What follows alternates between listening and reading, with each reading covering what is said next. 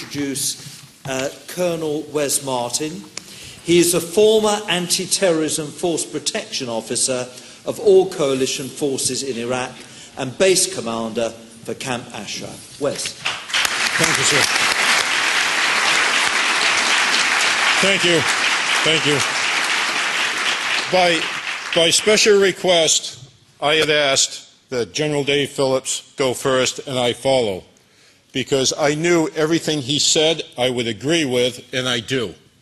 I had the same experiences, and until a month ago, Dave and I didn't know each other. We knew of each other, and we respected each other's reputation, but we came up independently with the same conclusions, and we had the same experiences. So where is the common denominator? The common denominator is in truth.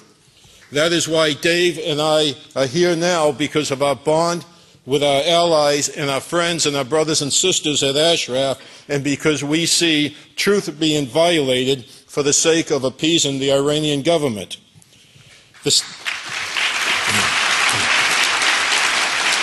Thank you. The State Department claims the PMOI is a terrorist organization. As I've mentioned, we know better.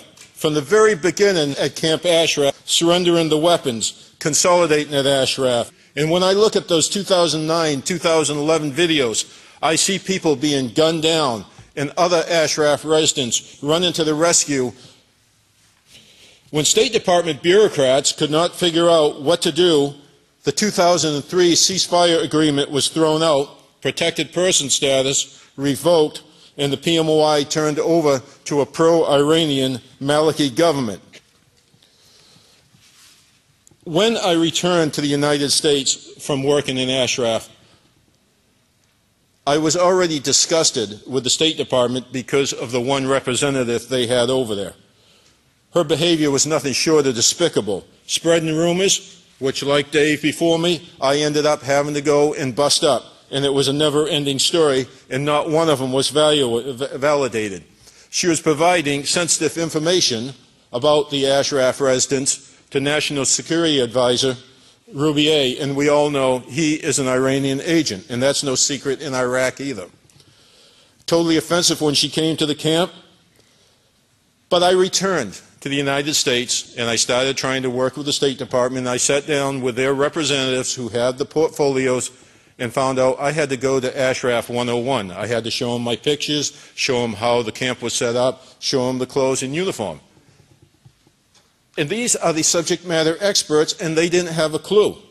I even provided a copy of Foreign Minister Zuberi's letter confirming the PMOI never attacked Kurdistan. That letter was validated. It was sent to Iraq, and the Baghdad office went to Foreign Minister Zuberi, and he said, yes, I did write it, and yes, it's true. 6 months later, the list came out saying, once again, PMOI is on it, and once again, they attacked the Kurds. And I went back to my contacts, and I said, what are you talking about? We straightened that out. And their their comment was, well, we don't talk to the people who put out that list. What are you talking about? They're only over in that building there. We're all in Foggy Bottom. Well, we just don't do that. It was passing on rumors and never trying to straighten out the lies. Then they stopped answering my phones. One thing I would like to point out, when the U.S. Court of Appeals made its decision in summer, early summer of 2010, that this has to be resolved, and 6 months was given to do it.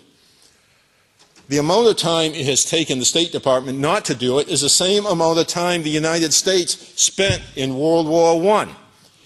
It is interesting that with all the technology that we have today, 100 years later, one decision can't be made in the same amount of time our nation was engaged in the war.